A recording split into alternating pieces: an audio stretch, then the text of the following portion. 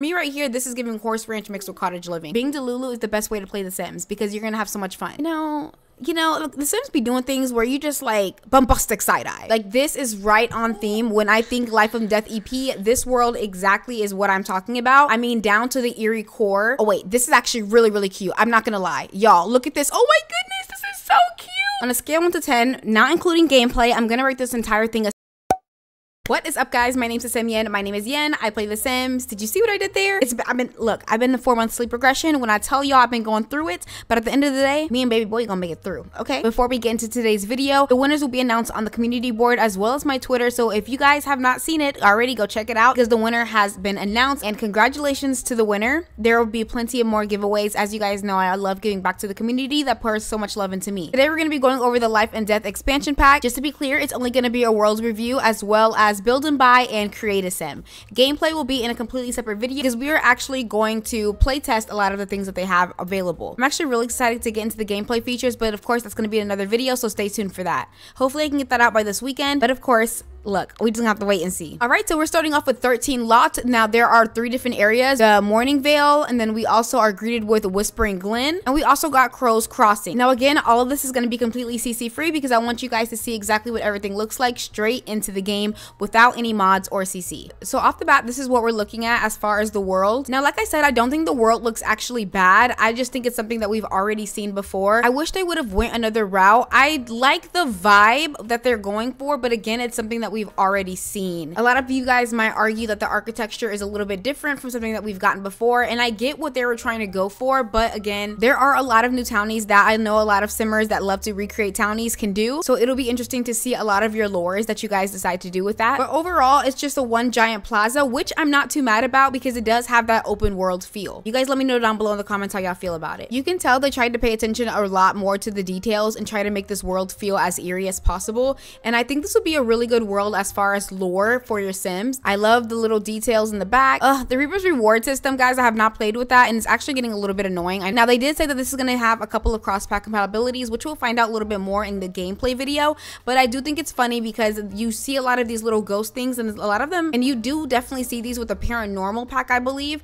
so it's really cute to see a lot of cross-pack compatibility. Again, I do love the fountain, and I love this eerie vibe and look. I mean, again, you can tell a very creepy story. Now we're in Whispering Glen, which reminds me of cottage living so much. I do get that they went for different vibes for different sections, but at the same time, like I said, it's something that we've already seen. One thing that really annoyed me was that they did confirm that we are going to have absolutely no snow in this world, which does kind of piss me off because it kind of seems like because to me it kind of seems like they were being a little lazy, because I think this world very well, at least a part of it, could have had snow in it. For me personally, I do think the developers are taking the lazy route out. Now, some Guru Ninja did confirm why he was doing this, but personally for me, I do feel like they could have just added that in there because again, there are so many worlds that are lacking. Yes, there is rain, but I do feel like there's a lot of worlds that are just lacking seasons and that they just don't want to do, and I just feel like they just don't want to do the mechanics on it. Is it just me? Overall, Whispering Glen seems very familiar, and it seems familiar because it does look like something that we've already gotten. Like I said, to me personally, it looks like cottage living, but you guys let me know down below in the comments, do you guys feel that it could be anything else, or do y'all feel like it actually just looks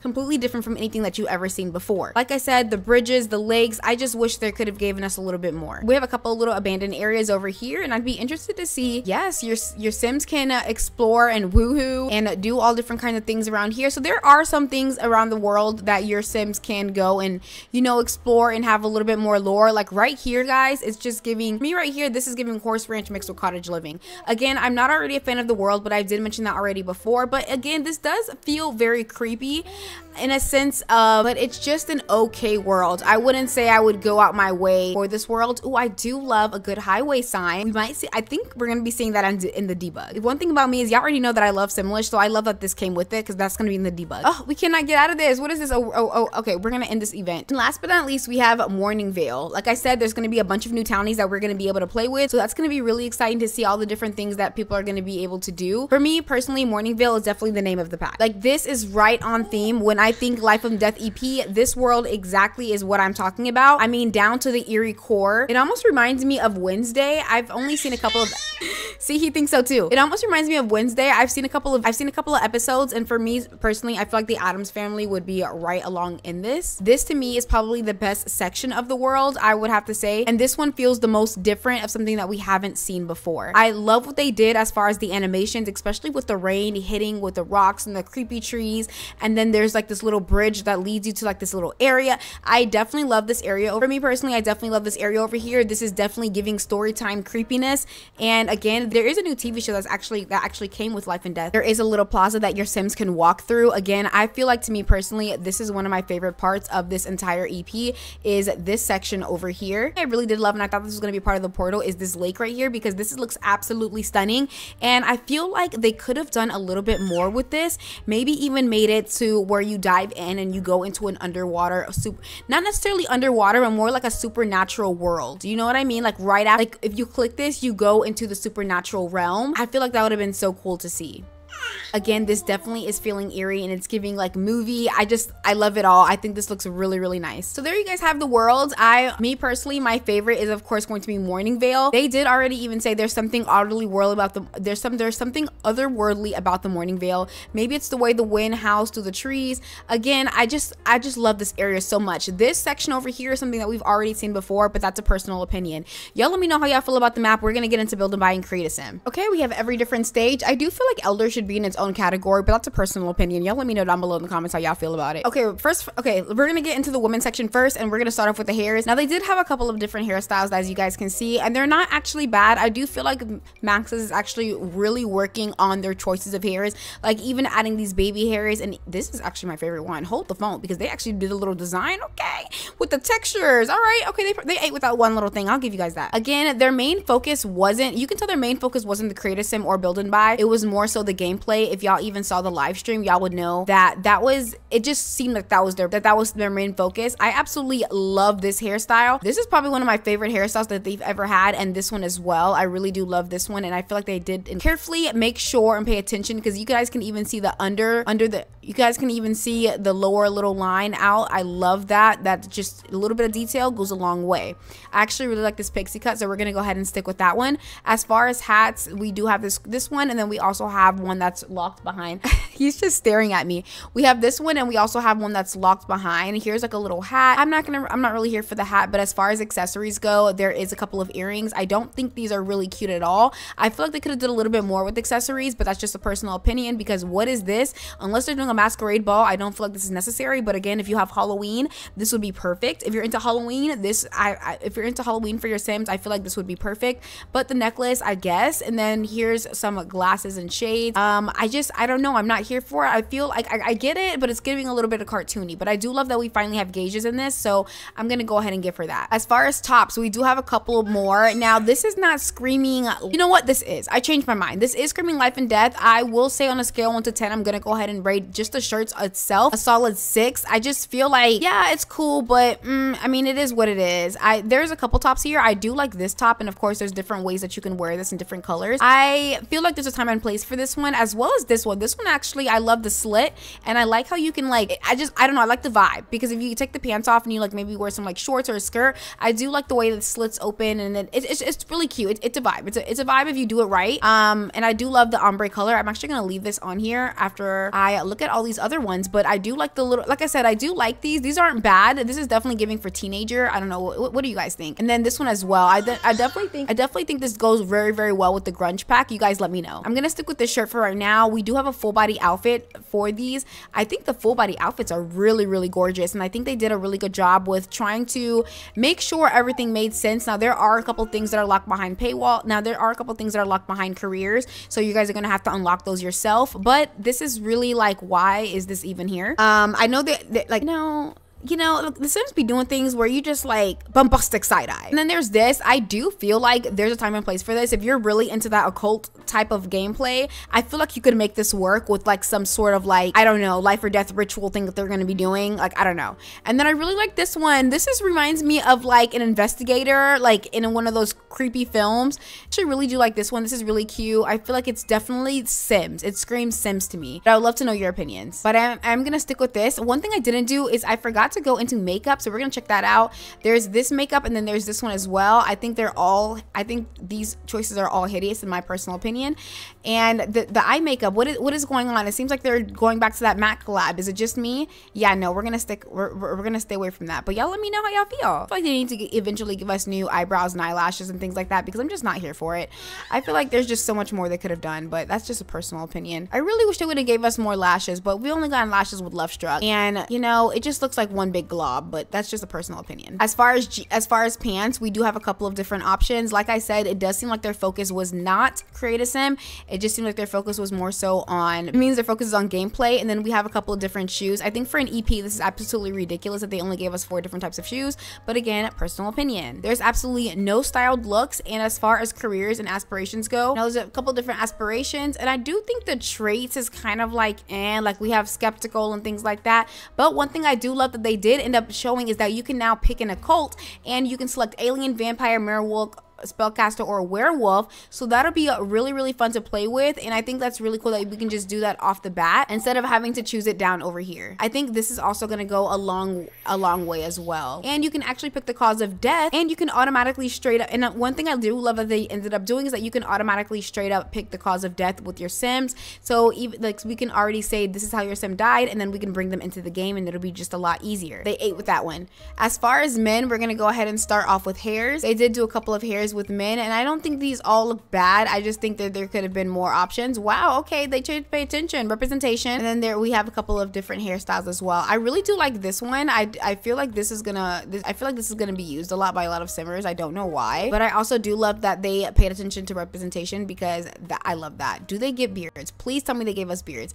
They did give us beards, but that not with the, we do have a hat as well. And then as far as accessories go, we did get gauges, and then there's no makeup, and then accessories as well. So as far as the clothes, I'm not sure where they were trying to aim for this, but it's definitely giving Mortimer, maybe. I'm not sure where they were really going for this, but this is actually looking really interesting. So my little sister got me a Stanley Cup. Yes, I'm a Stanley Cup girl now. I was using the bootleg one from 5 and Below, but now I have the real deal. For those who don't know, I just turned 30 on the 27th of October. So 30, flirty, and thriving. If y'all watch 13 going on 30, y'all already know. But anyway, we do have a couple of outfits. Again, I just always think the men lack. This is definitely giving Ariel, like the Little Mermaid. I don't know where they were going with this, but I guess. Then we have a couple of outfits here and there. I think my favorite one would probably be just this cardigan, and just like, I am really here for the full outfits. I feel like this is where they did their big one personally for me. Again, they didn't even do all that, but I just feel like this is where they got the most creative in my personal opinion. And then we also have a couple of different pants that we haven't seen before. I actually really like that belt on the Sims. I feel like that belt worked. I have no idea when my camera actually stopped, but anyway, I don't like how they always just go for this, like, here's the crop. They could have gave us another version too other than crop. I feel like for me personally, they've definitely been going very feminine on the male clothing, and I wish they would just do a little bit of both if they were to do that. I feel like that's also a way of the developers being a little bit lazy when it comes down to create a sim, because they technically just don't feel like doing all of that. That's just a personal opinion. There's also new nails that we did get. As far as shoes, we do have a couple new shoes for the males. I actually really like these. I don't think these look bad at all, and then there's just a couple of different options and colors. We do have these too, but you know, it is, again, you know, it's just something that we're gonna have to deal with. Okay, let's see if they actually even gave us tattoos. Okay, it is what it is. We're just gonna leave that as that. Teens are of course the same, but we're gonna go ahead and go to children.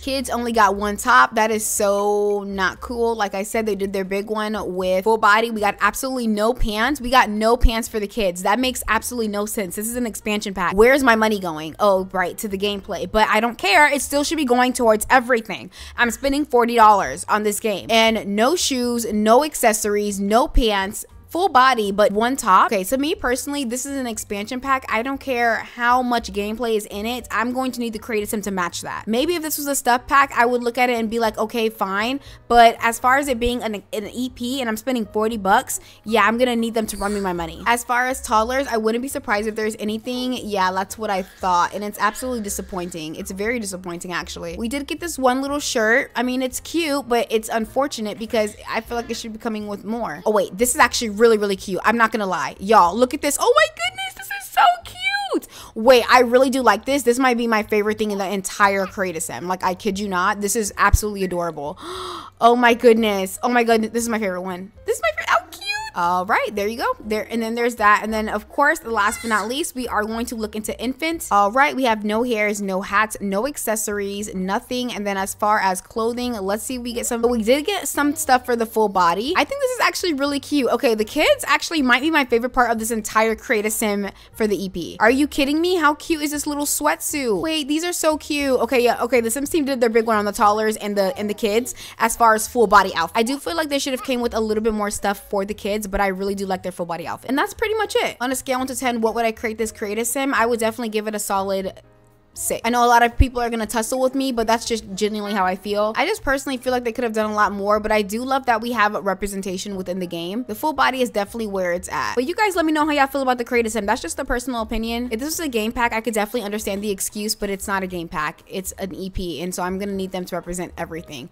But yeah, now we're gonna take a look at this build and buy, and let's get into this. I know a lot of people always forget that The Sims has custom rooms that you can make that makes it 20 times easier to build if you're not a builder. Do I use this? No, but should I? Yes. Not only that, but the rooms actually just help you get an idea of what you want to do, because you can always put the rooms down and then go ahead and edit them yourself. One of the pre-made rooms already comes out with this funeral type look, and as y'all can see, this is what it looks like, and you can decorate it and just you can decorate it, expand it, do a little bit more. It just gives you guys the base of what you can expect. This is another one of the rooms. I don't think this looks that bad. Clearly it's supposed to be for a nursery, and if you guys have gotten that recent kit that we got where it's, I do like this little bookshelves right here. Then we have another room. This is clearly like a teenager's room, or maybe somebody who really just wants to work in the Grim Reaper world.